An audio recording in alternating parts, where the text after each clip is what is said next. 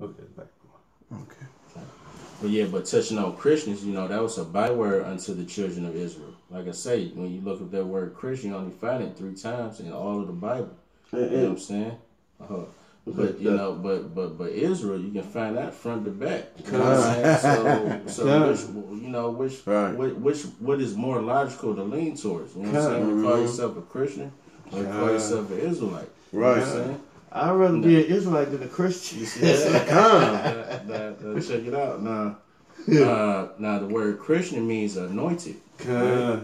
Okay, so right? Now who does or what does the Bible or who does the Bible say the anointed of the Lord is? The children of Israel. All right. Now this is Leviticus 7:36. Which Yahweh Ba'ashem Yahweh Shai commanded to be given them of the children of Israel in the day that he anointed them by a statute forever throughout their generations. The Most High Yahweh Ba'ashem Yahweh Shai anointed the children of Israel.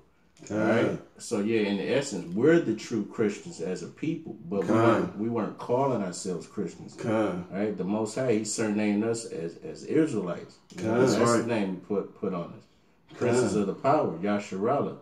You know what I'm saying? That's right. So that's the walk we're supposed to be walking as Israelites, not as black, not Negro, not Christian, not wetback coon, and you know. Latino, you know what I'm saying?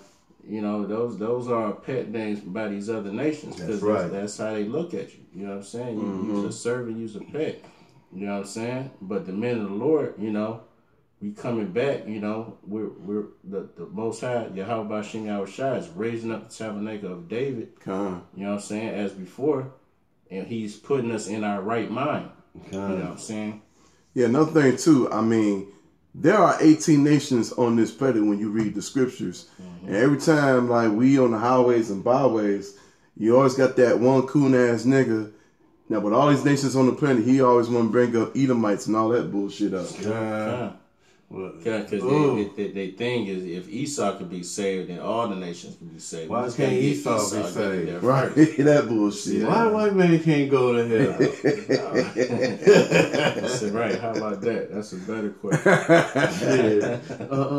You want the man that's been putting the boot to our ass all while since we came here to this land right here. When we was robbed, we was stolen from our land. See that? And brought here, and they've been putting a boot to our ass ever since. And you want to save his ass? That's madness. That's madness. And it's like, where the fuck is your fucking head at? You see that? God damn! And it's like, this motherfucker been robbing, raping, murdering you, sodomizing you. I'm like, what makes you want to lean on to this devil?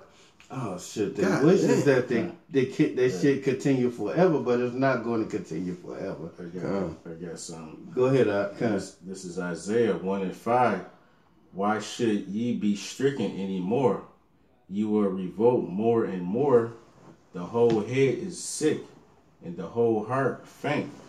From the sole of the foot even to the head, there is no soundness in it, but wounds and bruises and putrefying sores.